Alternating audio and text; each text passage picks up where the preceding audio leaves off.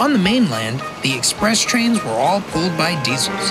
It had been this way for years, but something the engines of the Fat Controller's railway took pride in was the express was pulled by Gordon. James and Henry took turns taking it when he was ill, and on rare occasions, Bear would take it as a last resort. On one of these occasions, Bear backed down into the sheds at Vicarstown. He was worn out from the last-minute trip with the express. He noticed Boco was already there and tried to be as quiet as he could, but just as he backed down, he could hear his engine growl as Boco let out a soft yawn. "Oh, morning, Bear," he yawned. I'm afraid it's not morning. It's the middle of the night," Bear replied, feeling a bit guilty. But Boco just laughed. "Middle of the night for some, maybe," he chuckled. "I have to get up soon anyway. I have to take the midnight goods to the mainland." Bear smiled, but as Boco was getting ready to leave, he spoke up.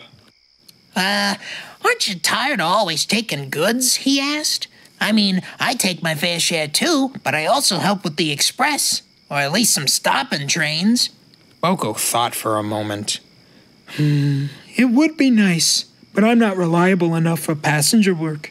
Or so the men on my old line would say. Better just keep out of sight with the goods," he grinned.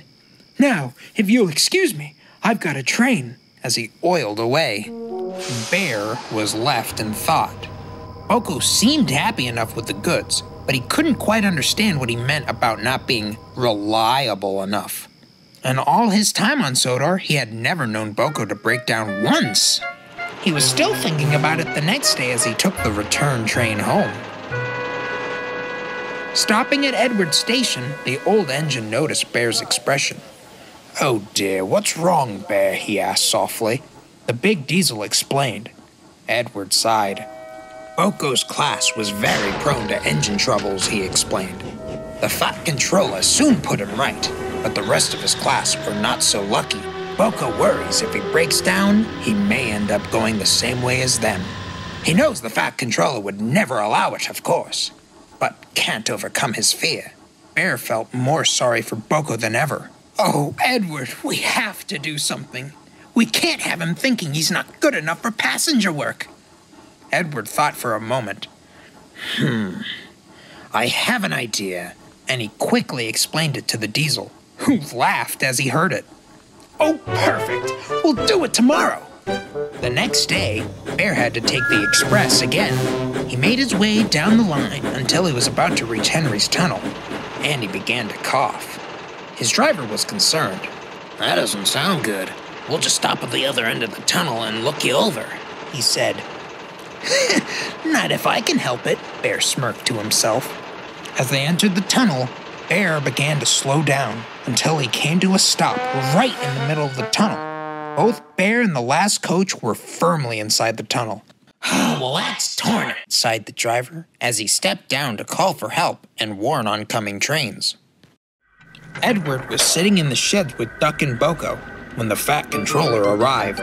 Duck was about to back down into his berth when the Fat Controller stopped him and climbed up onto his cab to address the other engines, leaving the Great Western engine to roll his eyes. "Bear has broken down with the express," he began, "and we need another engine to take it on." Could I do it, sir?" Edward puffed innocently. "I'm sorry, Edward, but it can't be a steam engine. He stopped in the tunnel, and by the time you'd couple up, your crew would feel quite unwell due to the smoke buildup." Edward pretended to look upset as the Fat Controller continued. "Boco, you shall help Bear." Boco felt nervous, but agreed nonetheless. "You've got this, Boco," Edward whispered supportively. "Oh, I hope you're right," the big diesel said as he set off. When Boco arrived, he backed down onto Bear. "You okay, Bear?" he asked. "Nothing broken badly, I hope?" But Bear just smiled. "Oh, I'm sure I'll be all right," he said with a sly grin. Boco didn't notice, as with a loud hoot, which echoed throughout the tunnel, he set off. As they raced through the countryside, Boco began to enjoy himself. And soon, his worries about breaking down were long left behind. As they arrived to Vicarstown, Boco helped Bear to a siding. "Ah, there. The men'll take care of you," Boco explained. Thanks, but I don't think they'll find much wrong with me. Bear winked. Boco was confused at first, but when he understood, he laughed. You sly thing! The big engine chuckled. Blame Edward, Bear replied, as the two friends giggled like naughty schoolboys until it was time for Boco to go. Until next time, Boco called out.